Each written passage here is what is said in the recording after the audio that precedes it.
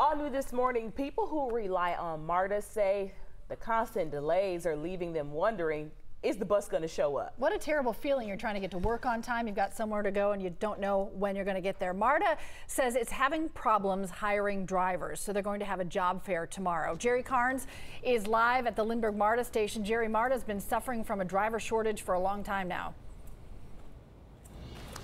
Good morning, Cheryl. They have indeed. I've been watching the list of bus delays grow on the MARTA service Twitter account. As a matter of fact, just a short time ago, MARTA tweeted out select train trips may be canceled because of staffing shortages. This is not an issue that's unique to MARTA. There's been a nationwide transit driver shortage since the onset of the pandemic. It sometimes leaves passengers waiting and wondering. At his bus stop on Ralph David Abernathy Boulevard, Kingston Palmer has learned to bring patience and a backup plan. More than once, the wait here has been more than he can bear. I waited an hour for a bus and it didn't show. You have to get up 2 hours ahead of time to get to work on time, just in case if it doesn't come, you can find another avenue to get to work or do whatever else you have to do. The MARTA service Twitter account is an almost daily list of buses and trains that won't make their appointed stops, most of it due to a shortage of drivers. Since November, the transit agency has reduced the number of vacancies from 187 down to 140. Through job fairs and an offer of a $3,000 signing bonus, MARTA has found a group of new drivers preparing to go on the road. We've got 150 operators in the pipeline. Now, when I say pipeline, that means they're in their safety certification and driving classes.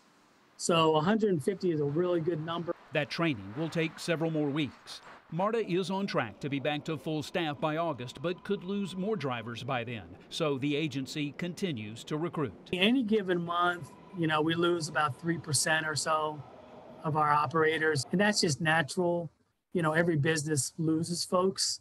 So what we've got to do is we've got to cover that, but now we've got to cover above. Kingston Palmer understands. They need people. Everybody needs people the whole country needs more employees. Along with that understanding, he'll continue to think of a plan B as he waits at the bus stop.